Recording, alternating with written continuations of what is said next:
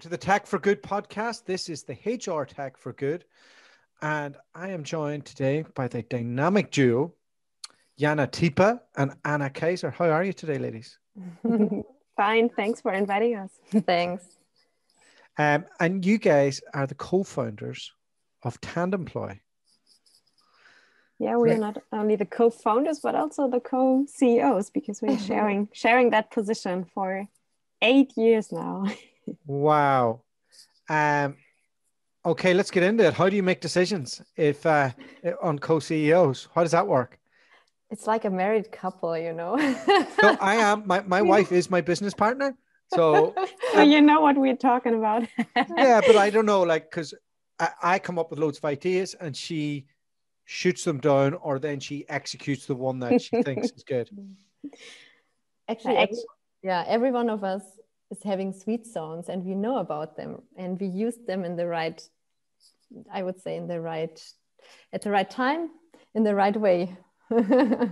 Yeah. That's a good way of not answering the question. So let's start at the beginning then. How'd you guys meet? When did you decide to go into business? And what did you originally set out to change in the world?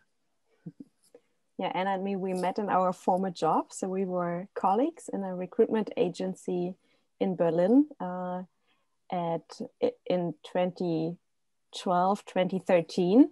And yeah, our daily job was to recruit talent for young tech companies, mostly in Germany at that time.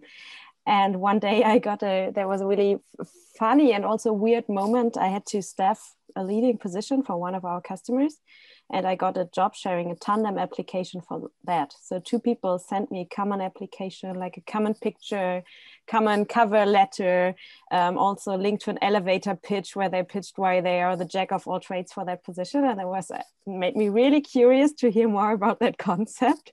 Yeah. So of course, I invited those 2 ladies for an interview. And I was so convinced afterwards about that concept of job sharing that I had to share what I heard in that interview with someone. And I ran out of the room and ran into Anna. Like, that was a coincidence. She was my colleague. We didn't know each other very well, but I told her all about that interview, and we both got really excited because we saw like a concrete solution for making work, especially in leading positions, more complex tasks, like more flexible, more life friendly. And so we started. This is where it all started.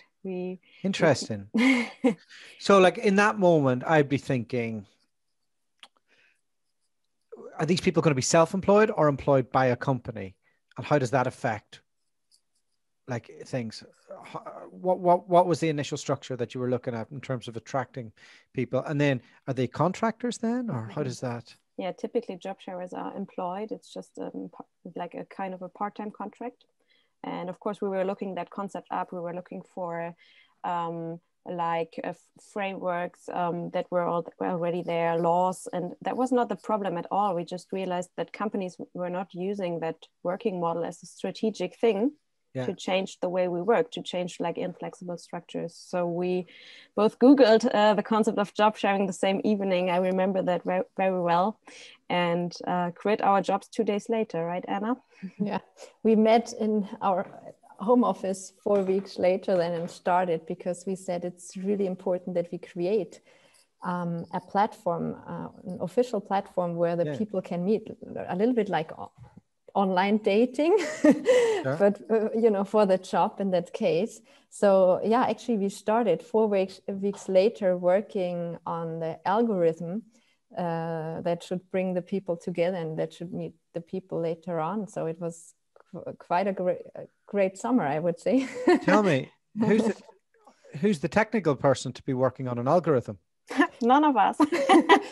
So we were working on the conceptual thing behind that, and then we were looking for a CTO, a person to code everything we had in mind. Wow, this is a wing and a prayer. This, and okay, so let's fast forward a little bit. You get some form of an MVP together. Did you get money at that stage, or are you out in the cold? Well, actually, we started our first version of the platform in 2014, Jana, right? When Rico, our CTO, joined. After we created the theoretical stuff and we had kind of a plan how we want to start.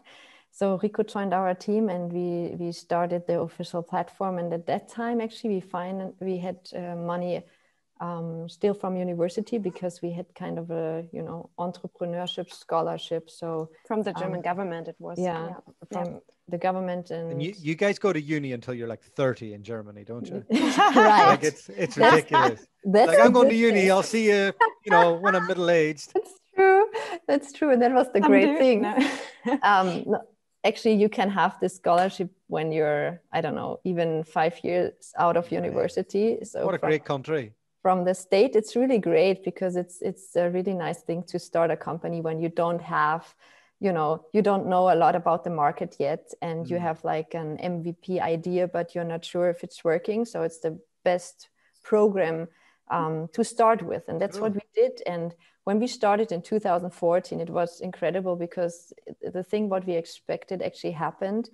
Many people signed in on our platform from different areas like project management, IT, marketing, sales. All those areas, you normally have problems finding a flexible job or part-time jobs, right? Yeah. So it was great. Most of them, like over 90%, had an academic background. So for sure, for the companies, these people were really interesting.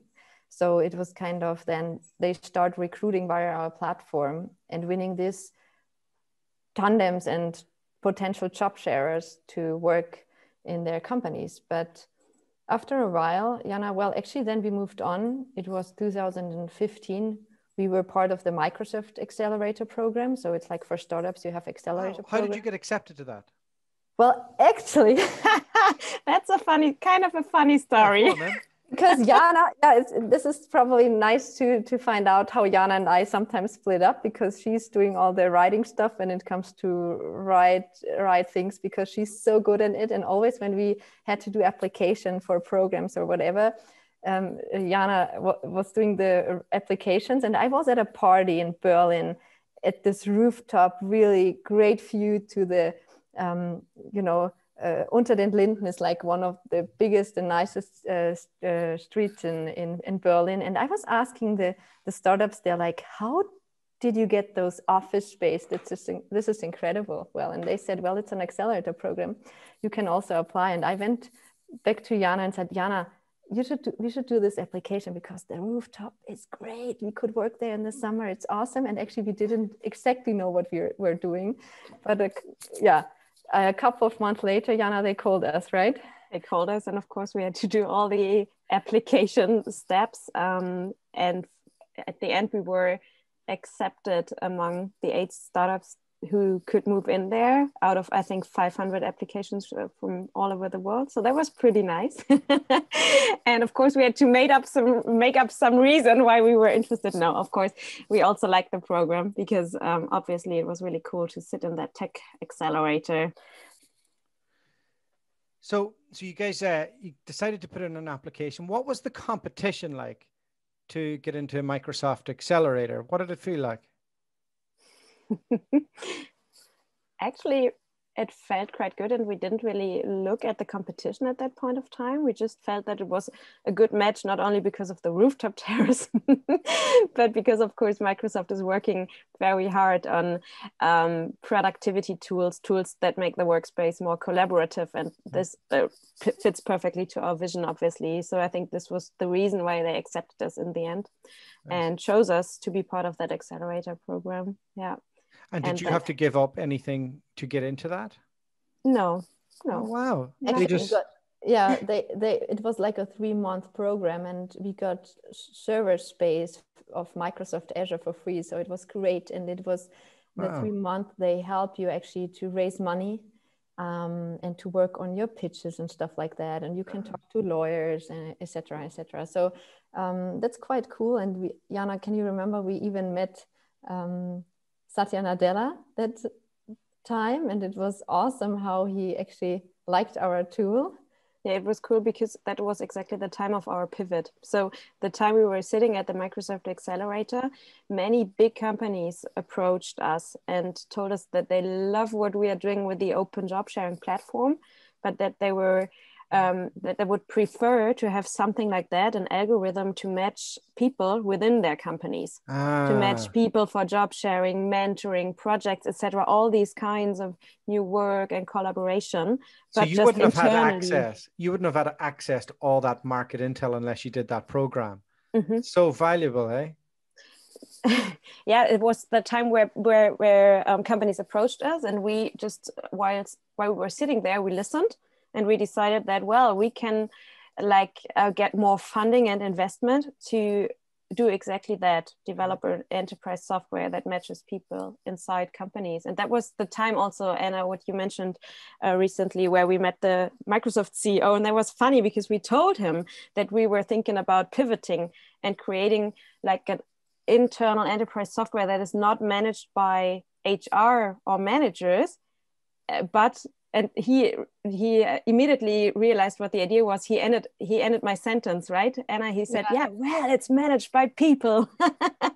So it's driven by people, and that's what it is, like a talent marketplace today that is driven by employees, not by managers or HR. In that moment, was it like a eureka moment? Were you like, Mom, Dad, I think I've made it. I know I've been saying this business is going to work, and I know you didn't believe me, but like I've just spoke to the Microsoft CEO, and we figured it out. Well, actually, Jana and I, we have this feeling that we're gonna change the world almost on a daily basis. Because we always think we have the coolest ideas, of course, and like world-changing things in mind. And I guess the most important thing at that time was that the shift from just the official B2C platform to offer it internally for the bigger companies, because the impact will just be incredible. And they pay more money. Of course. Of course. The business model is also really promising in that area. Yeah. Of course, there was also a reason. Yeah. Bigger impact, a more obvious business model. Yeah. And I suppose once you get one really good case study, you're away to the races. So at this stage, had you raised money, or were you raising more money at this point? Yeah, we had some minor or smaller angel investments before we moved into the Microsoft Accelerator. And at that time, we were looking for funding because we knew to develop an enterprise software, we need more than 3 people. So we were only 3 people back then in 2015. So we raised money while sitting there, actually. And that enabled us to go that step and start with the software. This is a bit of a fluent story. Like things have really worked out for you, hey? Well, actually, I think because we sometimes challenged the status quo on our level, because also when it came to raise money while we have been there in the program, we pitched in front of VCs, classical VCs. You have just the white man sitting in front of you and don't understand your point about changing the world and just want to know more about the market case and the hockey sticks and the exit plans. And for Jana and me, we always talked about changing the working world, and that we want to start with concrete solutions. So it was funny because Jana and I, we were really tired and said, okay, so we don't want money from the VCs. We will just write and find out about rich people, because there are so many rich people out there in the world. So we just went on Wikipedia and checked the richest people list of Germany. And with Google Earth, you can see a lot in the villages where they live with the biggest pools. And then when you read like magazine, in management. Now you tell all the secrets, Anna. So I shouldn't, right? Yeah. That's fine. Okay. That's fine. That was our strategy. Okay. Fair enough. Well, actually, that's how we raised €1 million within 3 months. So it was, it was actually interesting because we wrote them letters, like handwritten letters. And we can remember that Microsoft wanted to stop us and said, "Guys, you can't do this. You can't just write letters to investors." And we said, well, it's too late. We already wrote them and sent them. So it was incredible because many people answered, actually, like 25. The response rate was super high. Yeah. Yeah. Because we thought no one wants to, check boring Excel sheets or business plans. They want to see probably really nice postcards with our vision and our impact we create in the world. And actually that worked out. So we found our first investor giving us 1 million euro, and we could grow and we could, employ.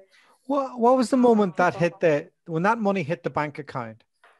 Did you feel anxious or did you feel like celebrating? We celebrated. Of course, that felt really, really good. I remember that we had like a sustainable bank at that point of time, and they were not used to these amounts of money. And they called us and told us, is this right? Is this supposed to happen? And Yes. We were like, yes. That was intended. So that was great because we could hire 7 more people. So we were 10 people then at that point of time. And we were able to start that software super, super, super fast within a month, because we had 2 big corporate customers right from the beginning on, which was really great. So that gave us the possibility to start very soon and have those use cases or these reference customers you just mentioned, right? So like you guys have a real nice way about you. And in 2015, like your business experience isn't that great, and you're hiring people. Like, what was that like? Like going from like, I have an idea to, no, I'm responsible for all this money, this vision, and these people that I'm bringing in. Like that must have been super challenging. Well, actually, when we look back now, of course, it's a feeling of, wow, what all happened within these years. And it was incredible. And the challenges were huge.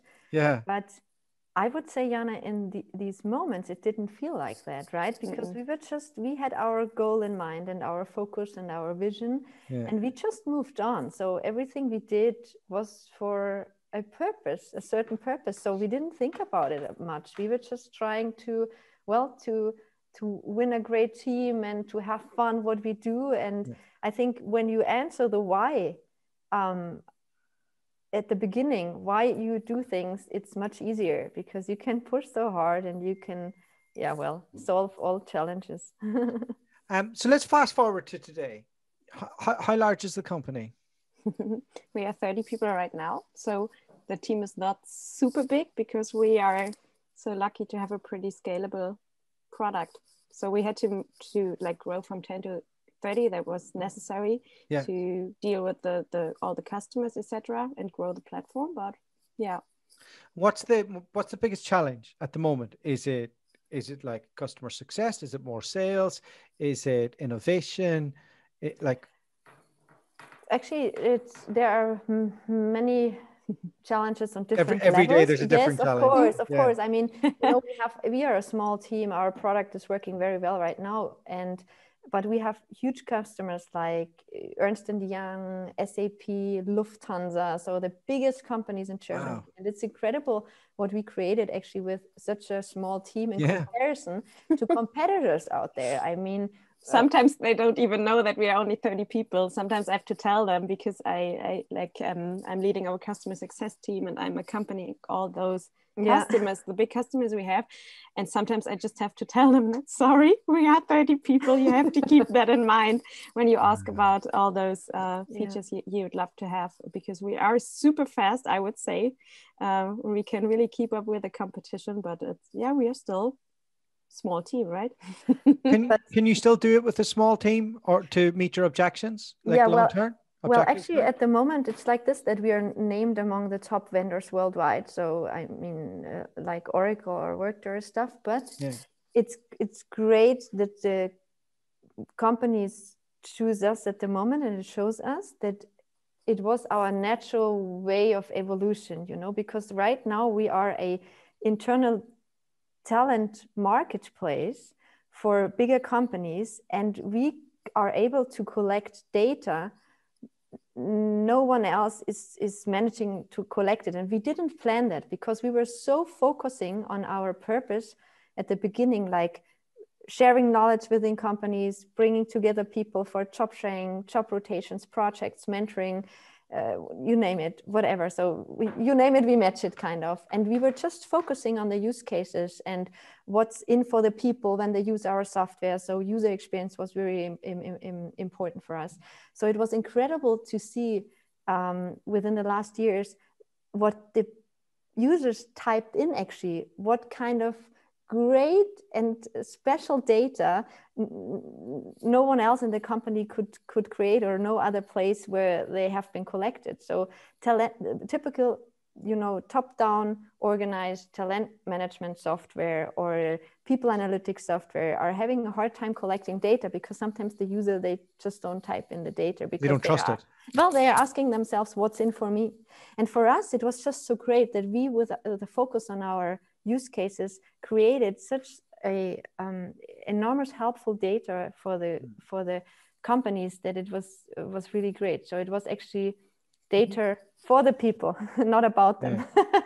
There was also a development that we realized last year, right? We realized that, wow, we are gathering such meaningful data. We should use that also to give better KPIs to management and HR. So of course our product is developing. We have so many feature ideas. So we will have to grow our team this year again, of course. I can imagine like from my own experience, whenever my wife had our children, each time we had to integrate her back into the business, but it was really tough because she couldn't do the same job as before, like for the first period of time. And then we got a bit more nursery. She had a bit more time, and it was tough. Something like this in a bigger company, I can imagine she's able to do a little bit, but she could be really impactful in the bit that she's excellent at.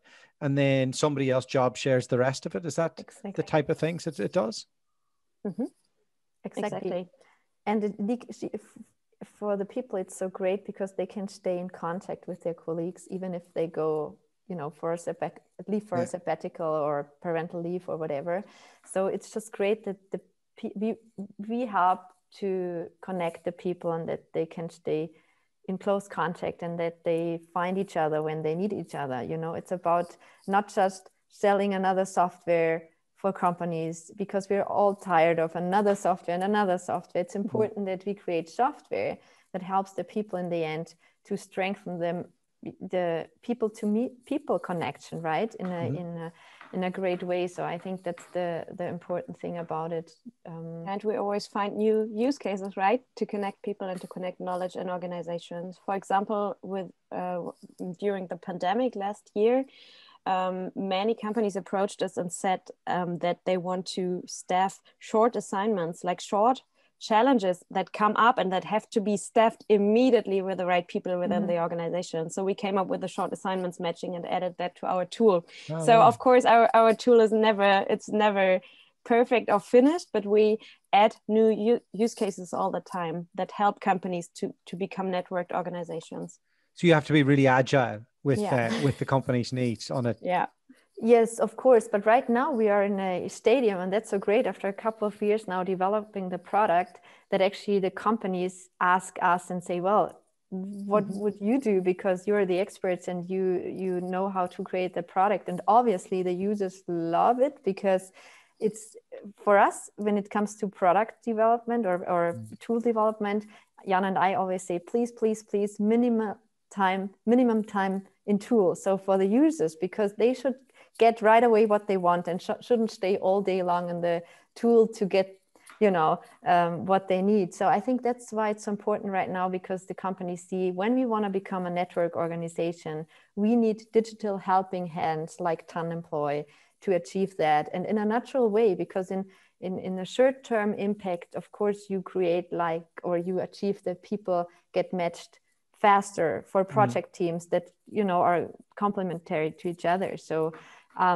that's great, but in a like middle impact or mid-time impact, it's like, well, you have a couple of people in their company that are really loud, or they know how to do like self-marketing. Can you say it like that? So they know how to, self-promote. Yes, exactly. And it's interesting that with like environments or our tool, you create a they are more visible then, It's an unbiased matching, right? Yeah. It's not biased. Yeah. That's true. And long term, of course, it's like a cultural change that when you have a problem at work, you don't go to your boss. You look probably for other people in your company or colleagues who can help you. Yeah. So it's unbiased and more flat structured in helping companies make decisions and giving people internal opportunities. Sounds really good. Tell me a little bit about your experience with the HR tech community. Have you guys been to many events? Have you like, what's that been like, trying to integrate yourself into this world? Mm-hmm.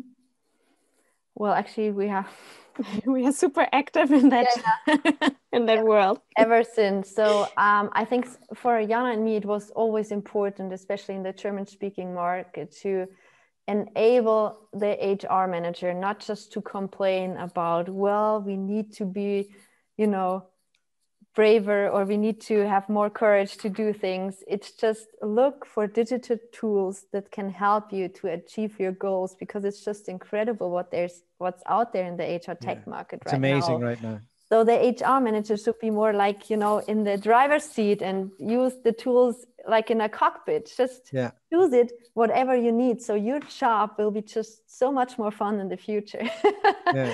And I think that's important. Yeah. What other tools out there, like jump out at you that you're like, wow, you're changing the world? Well, you mean not ours, because not yours, because we just talked about it for half an hour. that's the most important. That's the basis. We got it.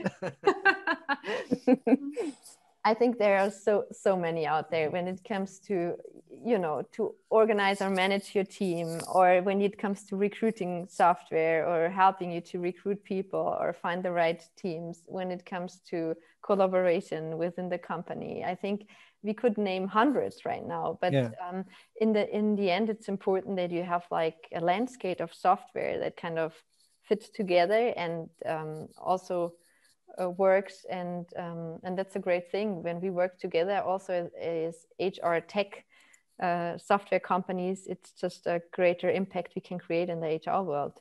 Yeah, so those integrations are really important to you. Absolutely. That's why we have them and work with the bigger ones also, because then we are the great add-on they need, because they can't fill it. Yeah. So with that in mind, you need to be integrating with the other enterprise level softwares. Yeah.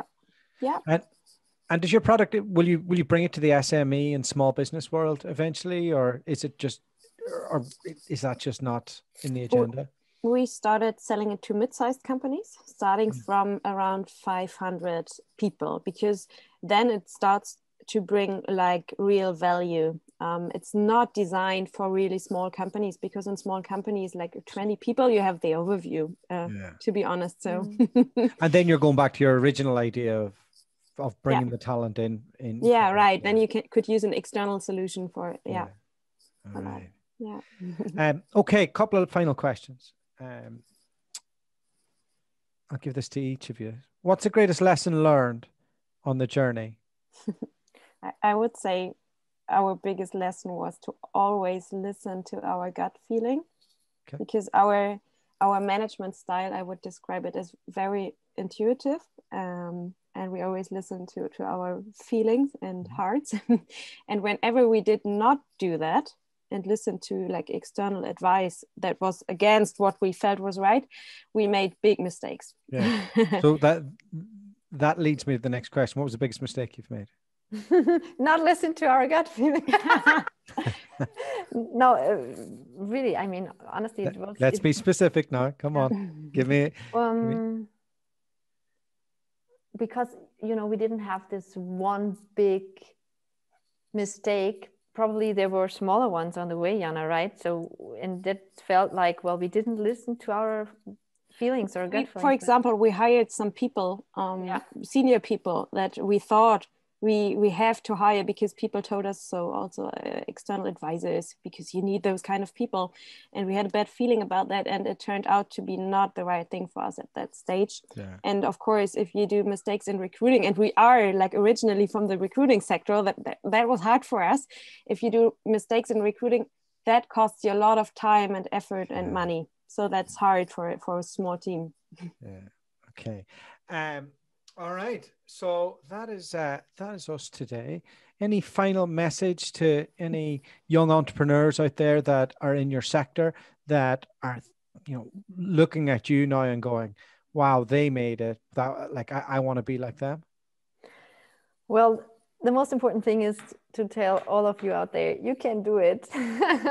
Just listen to your, well, what you feel and do it your way. And there are so many how-to books out there. And of course you can read them, but in the end, find your own way, because it's the best and the most fun way. And it's the authentic way you need in the end to have the great success. And I think that's the most important thing. And Jan and I, we always say, well, if you have courage and a heart and an open mind, there can't be anything or wrong, right? And you can also found a tech startup without being a techie, right? That's true. And especially for all the women out there that can't code by themselves. Doesn't matter. Very important is that you are in the CEO position in the end and decide what kind of code your developers create. So get in the driving seat. Hey? Yeah. Good on you. Thanks so much. Really inspiring story. Great to see you doing so well. And I really enjoyed the chat. Thanks so much. Thanks for inviting us.